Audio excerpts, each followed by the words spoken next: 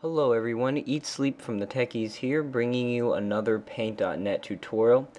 In today's tutorial, we're going to cover on how to create fiery text. Yeah. So for this tutorial, you're going to need two plugins. You're going to need the plugin Fire and Flames.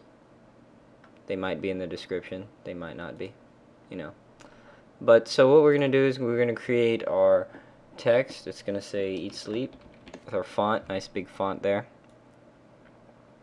Next we're going to grab our magic wand tool and shift and click on the name and everything selects.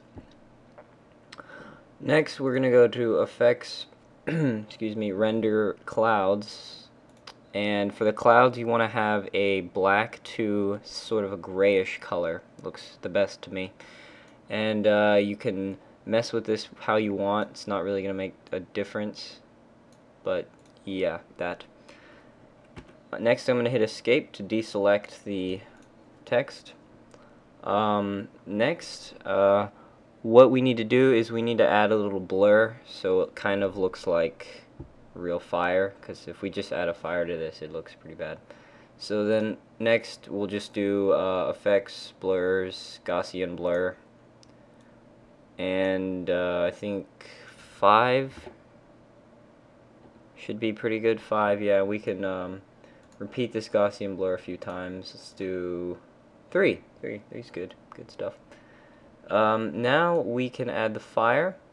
We can go to effects, render fire, and that's what it looks like if you use fire. And the more blur you do, it looks different and unique. You can experiment with that, and you can play with the roughness, and actually that doesn't change anything, does it? So anyways, that's just fire, and if you want to use flames, you can use flames too. That also looks pretty cool. Just depends what effect you're going for. And this one you can mess around with the roughness and scale and stuff, so